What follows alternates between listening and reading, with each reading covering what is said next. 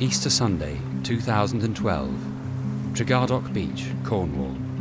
After an uneventful morning's fishing, Paul Sleeman and his father Peter had just set off for home when there was a freak accident. I probably went down over like a 9-foot drop, which we were, and as soon as I knew I was in the water, the sea just really turned and evolved, and obviously I knew as soon as I was in there I was in trouble really. With Paul struggling in the surf, Peter grabbed a lifeline, threw it to his son and started to drag him in.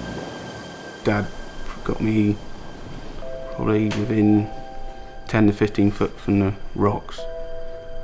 Also, I remember shouting to him to get back, and that's when he kept saying, no, I've got you, you're going to be right. And with that, another freak wave come in, and so he took Dad off the rocks as well.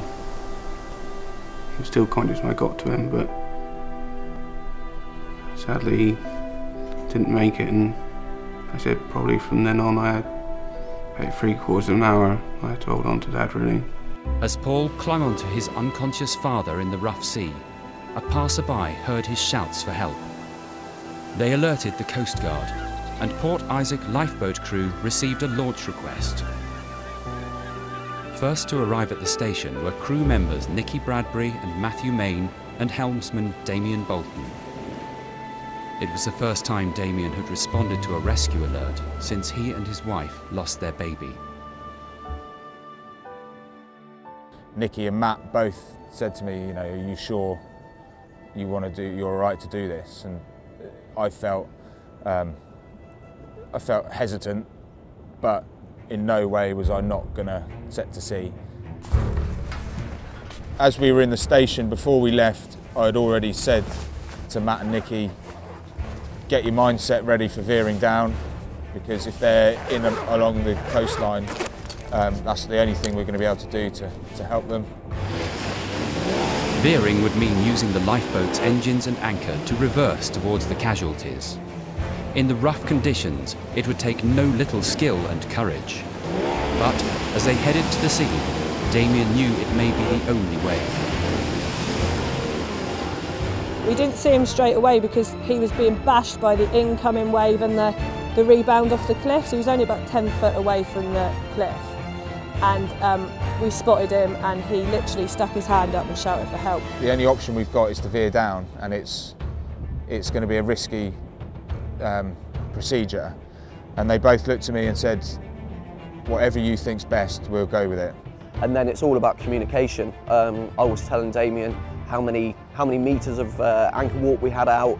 He would say hold fast, which make sure we got a transit point on the coast, and then we have to make sure that anchor's held because we're in such treacherous conditions.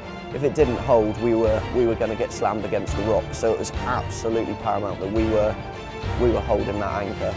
We were getting swamped by the waves coming in, and I got within sort of 6 feet of Paul, and that's when we could see his dad.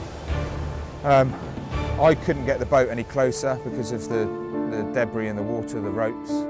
So I said to Paul, you've got to swim to the boat. And he sort of very calmly but firmly said no. And then that's when I had to say to him quite sternly, if you do not let go of your dad and swim to the boat, you will die. And he swam towards us, and he literally stuck his hand out of the water. I grabbed hold of him with my left hand, shouted for help from like Matthew and Damien, you're going to have to help me. And he literally, we pulled him in, and then he filled up the whole boat. As we did that, one of the incoming swells engulfed the boat, and one of the outgoing rebound swells off the cliff came and met in the middle, right on the boat. And what happened was the rebounding swell thrust the exhaust gases back up through the prop and killed the engine. Now the crew were at the mercy of the sea with no power to escape. Fortunately, the D-class lifeboat is equipped with a restart button. Damien pressed it, and the propeller spun back into life. We cut the anchor, and I just hard geared forward and powered out through the surf. Once we got the engine started, I carried on holding on to this line, and luckily it was still attached to Peter. Peter had been face down in the water for a long time, and the crew could see he wasn't breathing. Their priority had to be Paul, who was losing consciousness. An RAF helicopter arrived on the scene, and the aircrew rushed Paul to hospital. His body had just started to close down. It couldn't take any more, and so Paul was in a real dire state himself. The exhaustion that he took himself to was immense. For someone fully clothed to hold on to a fully grown man, fully clothed in that situation, for the length of time he did, in those conditions and that temperature of sea, amazing, absolutely mind-blowing. Paul's father was beyond medical help. Nicky, Matthew and Damien carefully took Peter's body to shore, an act that will never be forgotten by Paul and his family.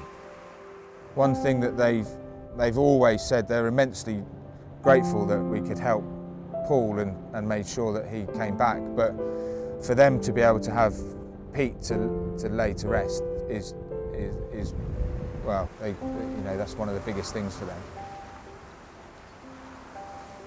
What they do really is, all voluntary, and I know definitely that they all three risked their lives that day to save me, and it's quite easy probably for some people to say that, but for me to see what they've done is unbelievable really, and think they all do it just for the love of it really, and obviously do it because they want to help people really. It's amazing really.